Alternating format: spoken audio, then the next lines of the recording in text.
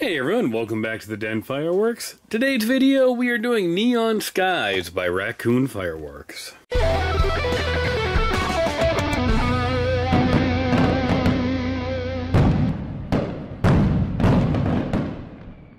This is a 24-pack kit of canister shells by Raccoon.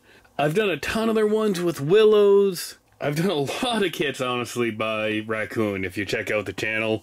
But I haven't done one where they're focused on color and doing the neon ones. So I had to pick these ones up.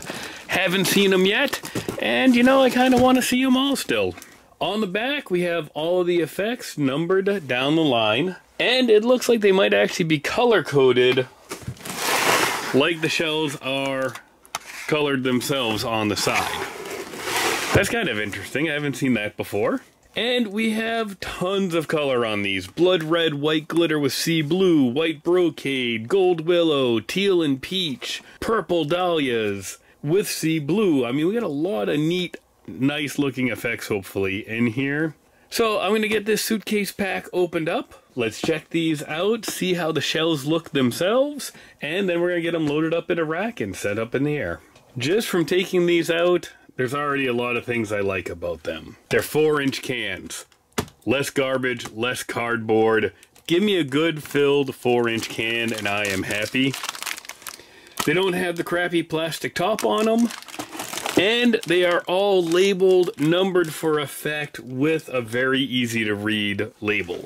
It's like Raccoon listened to all of my pet peeves on these. We've got the Neon Skies logo and all of that beautiful color on the mortar. And it has a very small base to fit into that suitcase pack, as well as being a 10-inch mortar. So if you're going to use these included mortars, I love the smaller shipping. Just be a little extra careful and make sure you brace this tube a little bit better because we don't have as much surface area to hold it down to the ground. I'm going to be firing them out of HDPE mortars in my rack that I made, so it's not really a concern for me. But if you don't have that, just be a little careful on these. If we take a shell out, like I said, 4-inch can, no plastic, and really easy to read label. Sea blue and yellow dahlia with red plum blossom. Perfect, easy to read. It's number 18, and that sounds like a beautiful shell. So I'm going to get these loaded up and show you how I did them. Be right back. Alright, and here we have the Neon Skies all fused up. I wanted to keep these at a pretty good pace that we get to see the color, but then the next shell's coming up as the first one fades.